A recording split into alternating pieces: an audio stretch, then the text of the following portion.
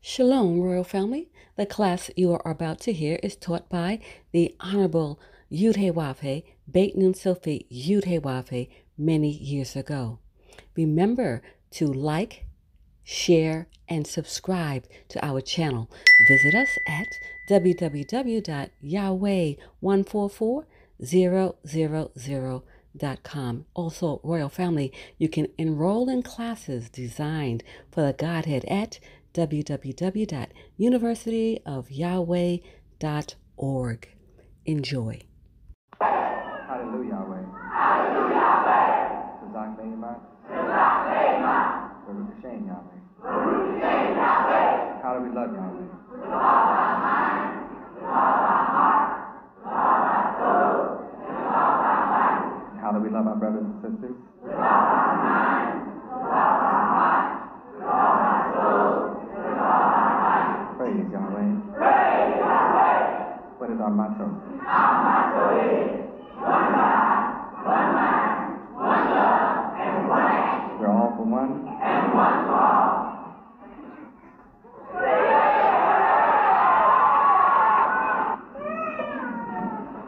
First, let's look at Psalms 82:6. All right, let's read Psalms 82:6 now. I have said, you see, you are gods, and all of you are the children of the Most High Yahweh. Here it is written in the law. The Psalm is not a book of songs. It says the law. This is the law. I have told you, all of you are gods, and all of you are children of the Most High Yahweh. Now let's go to John 10:34.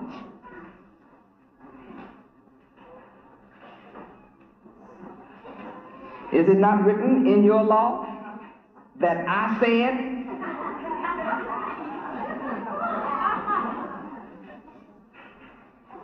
Notice who's talking. I said.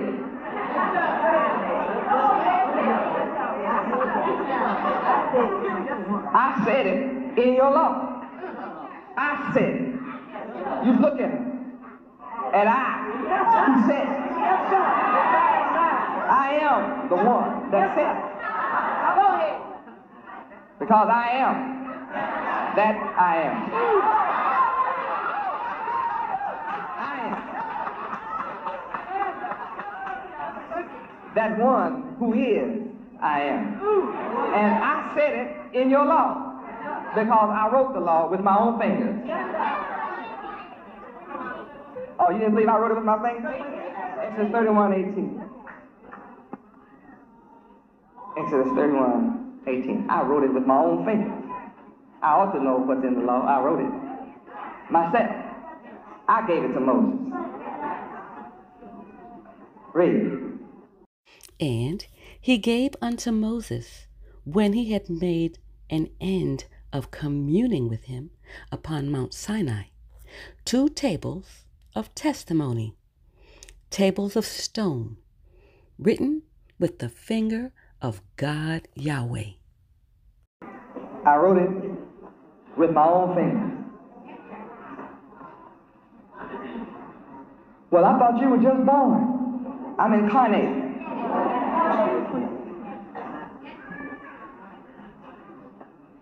I can take human form anytime I get ready.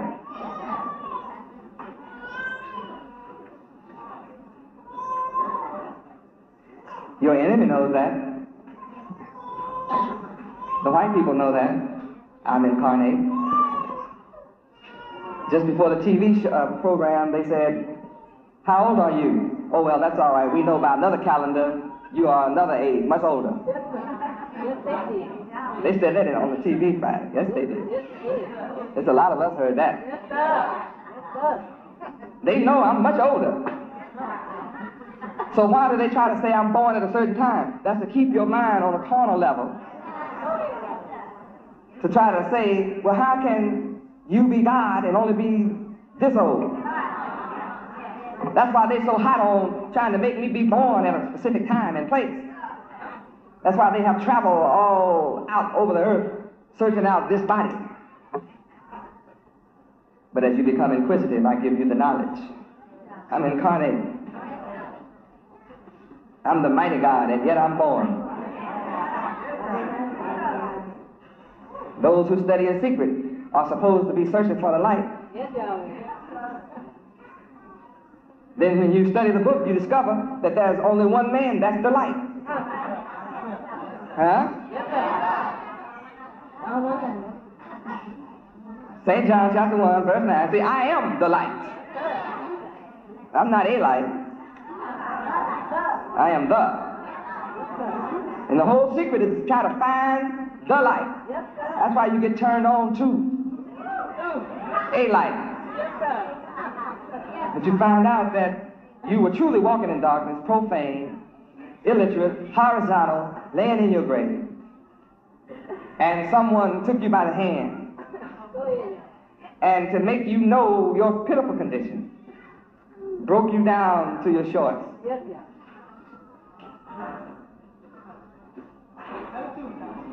Hoodwinked you, put a blindfold over your eyes. To further symbolize the reality that you are blind. You think you're walking in the light, but you've never seen the light. See, that's the first thing that you taught, that you've really never seen the light. To make you know that you don't know too much, they go ahead and blindfold you because you be thinking you're pretty hip. Your enemy had blinded your mind and you thought you were walking around streetwise and educated.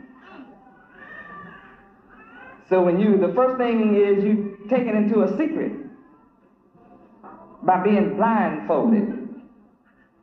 And when you're blindfolded, it proves you don't know your way. Someone has to lead you, lest you stumble, hurt yourself, or lose your life. So the next thing is you find out in order to enter into heaven, symbolized as a secret place. See, heaven is not a place that everybody knows about. A lot of people talk about it, but they don't know about it. So when you're blindfolded, you find out that you can't just walk in heaven. And you don't know how to get in yourself. So you need somebody to knock for you. So see, you don't know about how to get in. Then you find out there's a doorkeeper. And you didn't know that if you tried to get in without proper authorization, you might have a problem or two.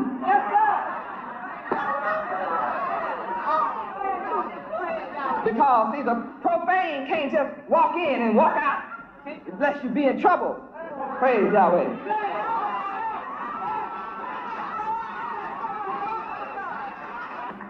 So you need somebody that knows his way and who has the key, who has the knowledge of how to get in. Because you don't know. And even as you lay in, you still don't know what's going on. And to impress upon your mind forever that this is a serious matter. You feel something in your breast that's painful. Painful. And it's so painful you can't forget that. You don't know why you have to go through it. Now fear enters your heart. Because you don't know what else painful is getting ready to happen or not. Oh, glory, Yahweh. And you're still in the dark about the matter. And what to make it worse, you got a rope around your neck. You are cable toed. You know that's dangerous because white folks have hung you ever since you've been here. Boy, to have your hands all kind of maybe bound and you're blindfolded and you got a rope around your neck. Kind of caught into a situation, kind of bound up. You begin to say, what did I let myself in for here? See, I've never been there. That just proves I'm God, because I don't have, praise Yahweh. I know everything, all secrets, but I don't have to have been there. That's because I'm the blessed only potentate of the celestial line, where everybody want to get to.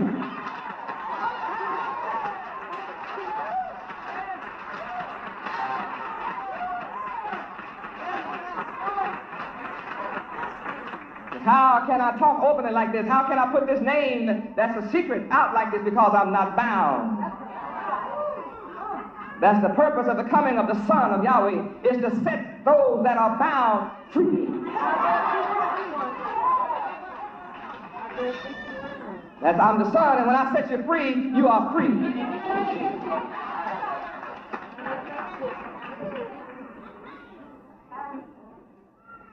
And then a little later on, you taught you have to kneel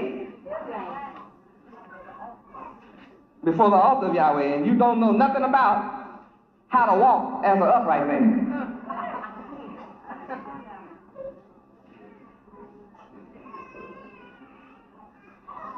And then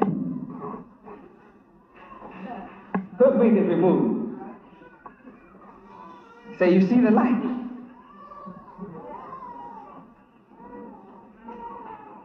You see an altar with the Bible. Compass in the square, 3 great lights. Then you see 3 lesser lights, candles. And then you have to start studying because you're still in the dark. But you've had light shed, hopefully, into your inquisitive mind. And from that moment, you are on a journey.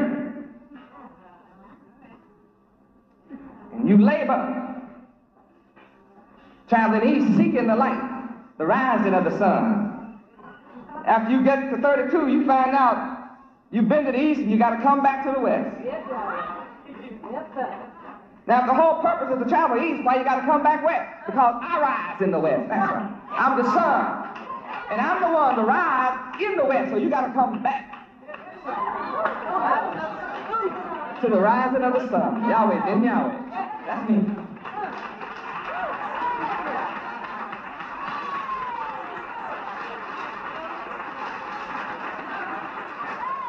Now, everybody knows the sun rises in the east.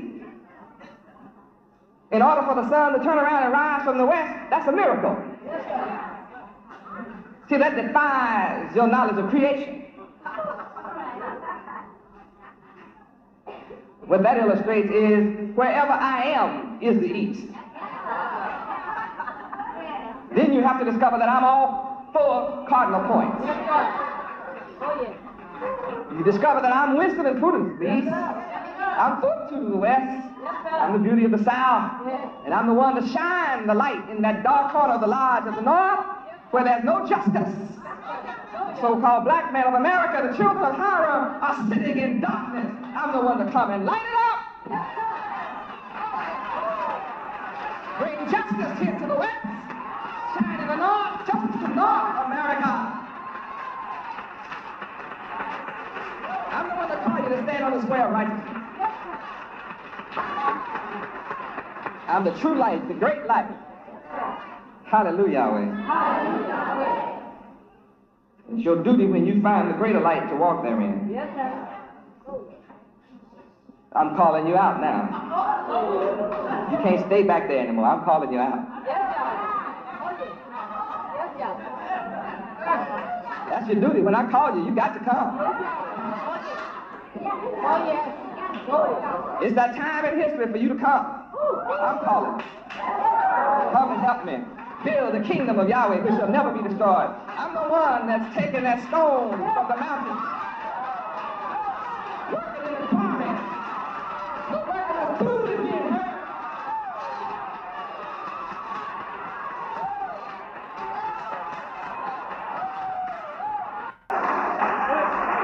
All of my sons have to come regardless of your color.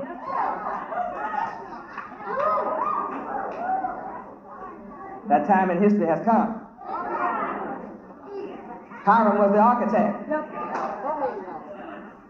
One of the builders of the greatest temple of Yahweh ever in the history of the earth. It's never been duplicated. It's hit in the head, buried in the shallow grave in the grave in the west. And many have come and tried to raise you, the so-called black man, the children of Hiram. They were unsuccessful. They had to send back for Solomon. to come and raise him and take him back to the east. Behold, the greater than Solomon is here. There are many potentates, but I'm the blessed and only potentate. I'm the grand supreme master architect of the universe. I'm the grand master of the celestial lives, the heavenly lives.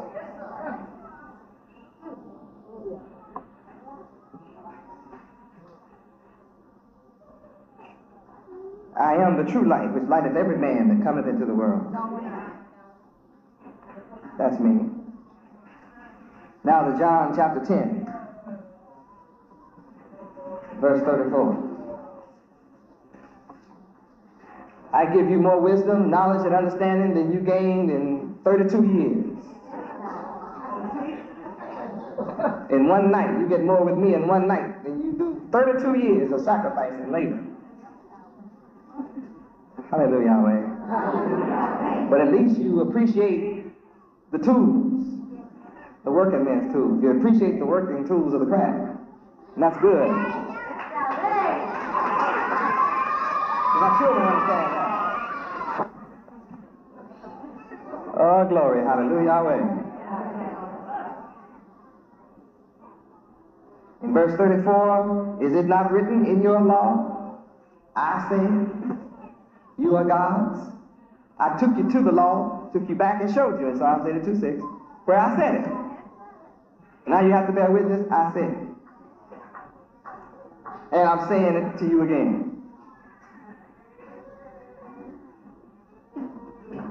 Now, notice verse 34, it says, is it not written in your law, I said. Then in verse 35, if he called them God, I and he.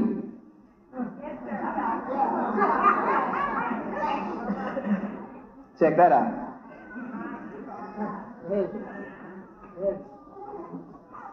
I refers to he.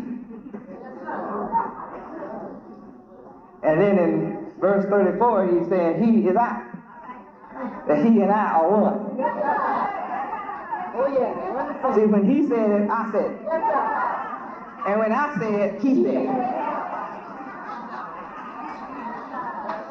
There's no difference between he and I. But I want to call your attention to he and I being one and the same.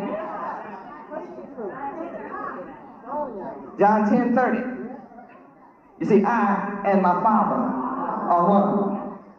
So whatever he said in verse 34, I said it.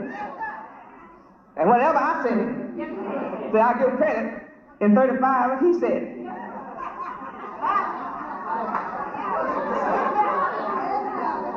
And then when I read what he said in Psalms 82:6, I told you I said it. Have not I told you?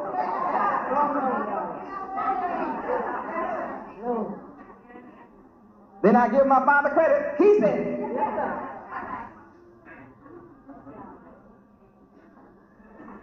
That's just in case you say my body seems to be too young to be back there. Well, he said it.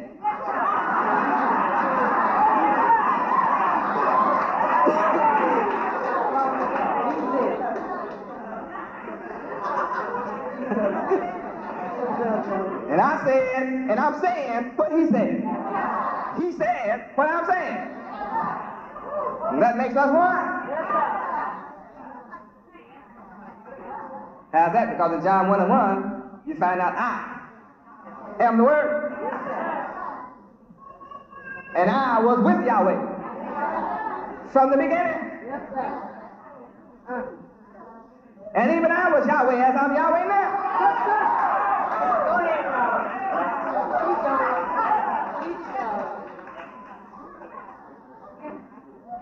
I was with him and I am Yahweh. We are one, same name. And like you'll see on television in the morning at 10 o'clock, I exposed this falsehood. Right on TV, I shocked them to death.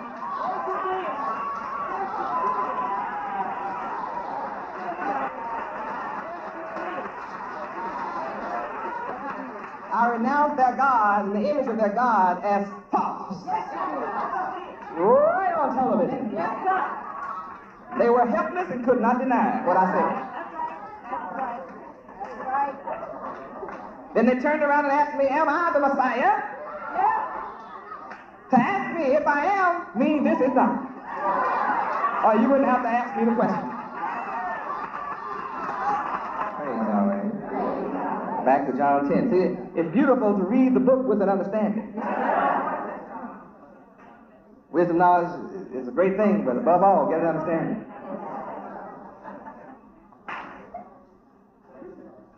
So when you read your law, I said in it. In your law, I said. And it's a question mark. Is it not written? Meaning, don't you at least know that? Are you not aware of your law? See, in other words, this law is yours. My people, why do you not know your law? See, there's another question. When I ask you here, is it not written in your law, you are not allowed to sit there and look at me ignorantly. If you do, you're still walking in darkness. Well, let's go to Deuteronomy chapter 4 and find out if it's not yours. It belongs to somebody. I wrote it. I know who I gave it to. I gave it to you.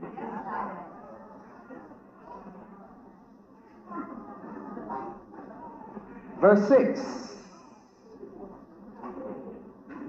Keep therefore and do them, for this is your wisdom. Deuteronomy chapter 4, verse 6. Keep therefore and do them. Do what is them? Verse 5. Behold, I have taught you what? Statutes and judgments. And I gave you commandments. Verse 6. Keep therefore and do them. What? The law. Why? For this is whose wisdom? Yours. And whose understanding? Yours. In the sight of who? Which shall hear what? And say what?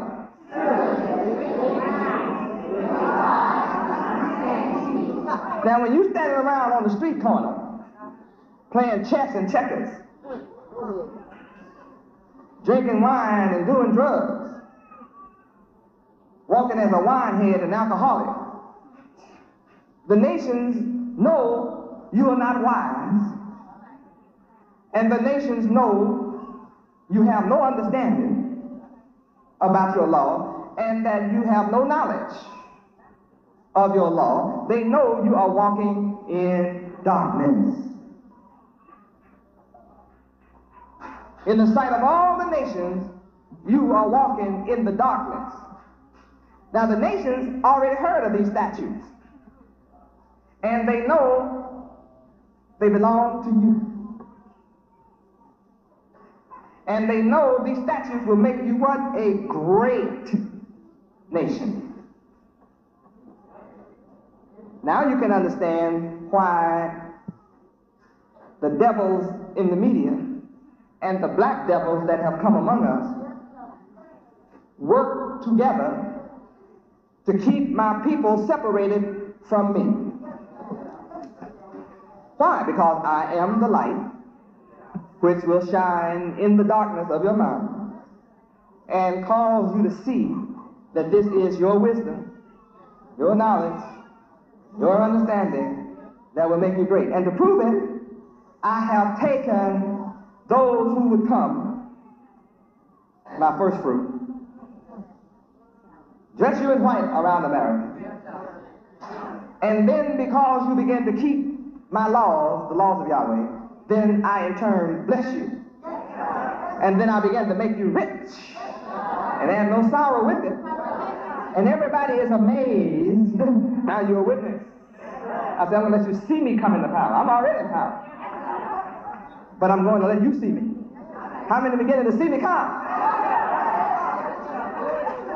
I didn't ask to be on television. They asked me. They've been begging. I am the most wanted phenomenon. For 7 years, I denied them. Because see, I know how important I was all the time. No, you're not worthy to talk to me. You're too carnal. You're earthly.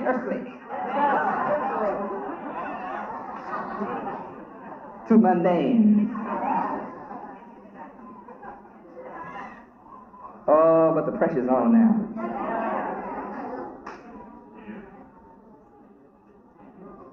Why are they so excited about me? Because they know I am the resurrection.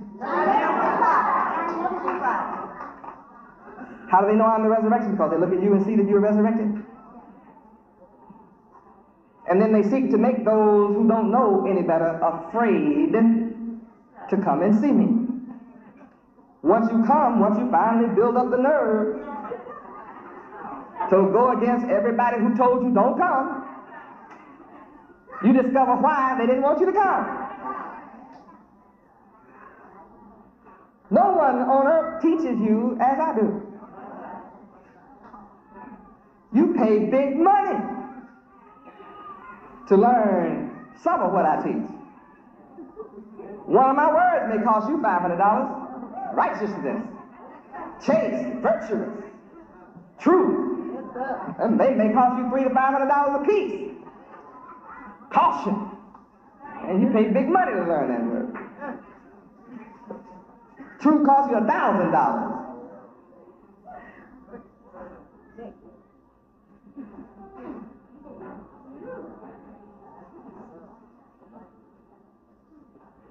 To get a little token of what I have to offer costs you big money. Why would truth be a secret?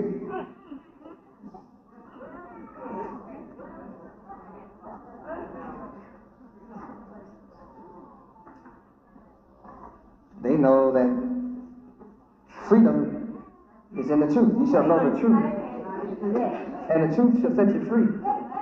So to keep you from being free, they bind you. Then you're under a vow saying, I can't talk about the truth. How you ever going to be free, man? Only way you can become free is meet the Son.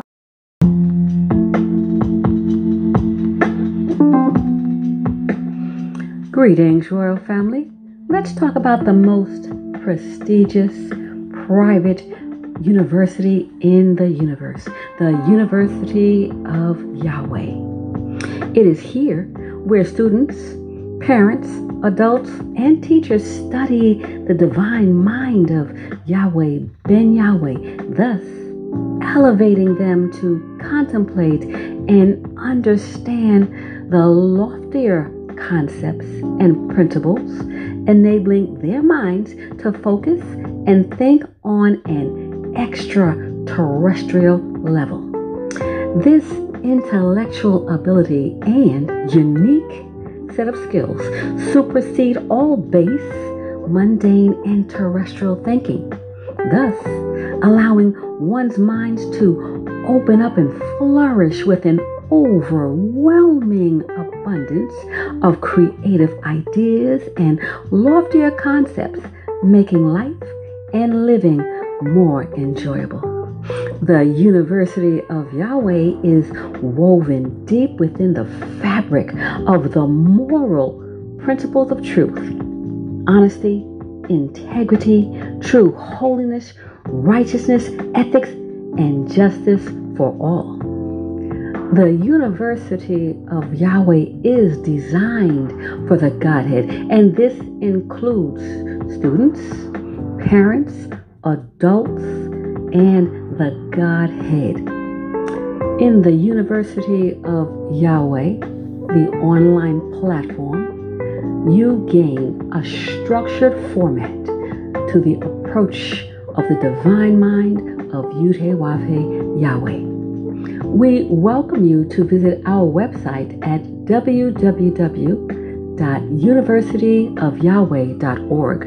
This platform is specifically designed for the Godhead and the Godhead family. The 144,000 chosen to rule in righteousness. We look forward to working with you as we prepare for rulership in righteousness. Praise Yud-Heh-Wav-Heh. Praise Yud-Heh-Wav-Heh. Beit Nun Sophie Yud-Heh-Wav-Heh. Shalom, Royal Family.